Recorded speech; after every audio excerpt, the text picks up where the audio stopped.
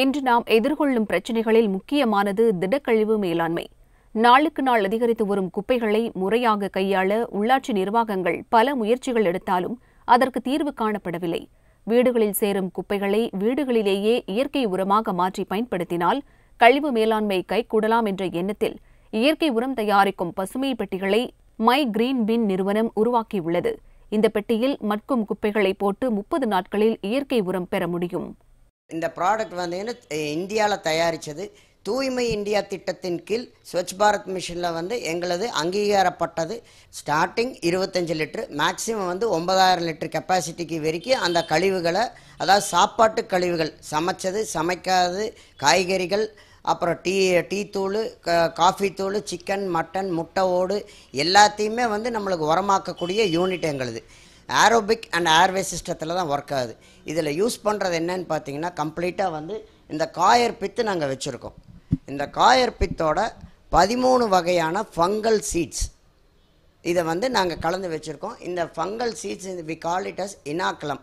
இந்த இனாக்குலம் வந்து உற்பத்தி செய்கிறதுக்கு 120 நாள் இது ஒரு ப்ராசஸ்ஸுங்க. இந்த இனாக்குலம் மட்டும்தான் நீங்கள் வாங்கக்கூடியது. இது வந்து இந்த யூனிட் வந்து ஒன் டைம் இன்வெஸ்ட்மெண்ட். இதில் வந்து 1 இன்ச் ஆஃப் இந்த இனாக்குலம் போட்டு 4 இன்ச்சுக்கு ஃபுட் வேஸ்ட் போடலாம்.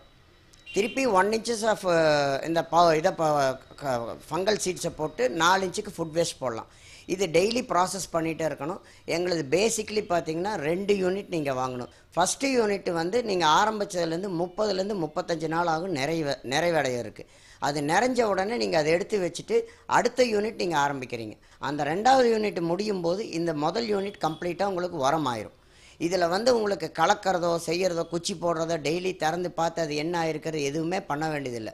ஒரே ஒரு மெயின்டெனன்ஸ் மட்டும் பண்ணணும். நீங்கள் ஆரம்பித்த 10லேருந்து 12வது நாளில் கீழே இந்த யூனிட்டில் ஒரு டேப் இருக்குது. இந்த டேப்பை மட்டும் நீங்கள் திறந்து வச்சிட்டிங்கன்னா அதில் உங்களுக்கு இந்த மாதிரி ஒரு லிக்விட் கலெக்ட் ஆகும். இந்த லிக்விடை மட்டும்தான் நீங்கள் மறக்காமல் கலெக்ட் பண்ணணும். We call it as a பயோபிஸ்டர் and compost tea.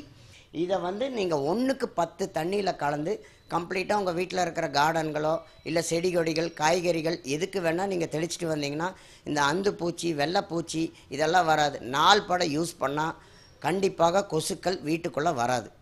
அடுத்தது அந்த 30 நாள் கழித்து நீங்கள் எடுக்கும்போது கம்ப்ளீட்டாக உங்களுக்கு இந்த மாதிரி உரமாயிரும். இந்த உரத்தினுடைய ஒரு ஸ்பெஷாலிட்டி என்னென்னா, உங்களுக்கு இது மண் தேவையில்லை. இப்போ இந்த சட்டியில் இருக்குது, இந்த ஜாரில் இருக்குது, இதில் நீங்கள் அப்படியே செடி வச்சுக்கலாம்.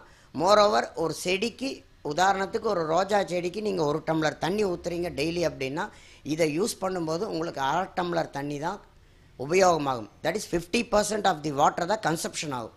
இதை நீங்கள் பண்ணீங்க அப்படின்னா நாட்டு மக்களுக்கும் நல்லது, நம்மளுக்கும் நல்லது, நாமளும் நம் வரும் சந்ததிகளுக்கும் நோய் நொடி இல்லாமல் ஒரு குப்பை இல்லாத தூய்மையான ஒரு இந்தியாவை உருவாக்கி அவங்கக்கிட்ட கொடுக்க முடியும்.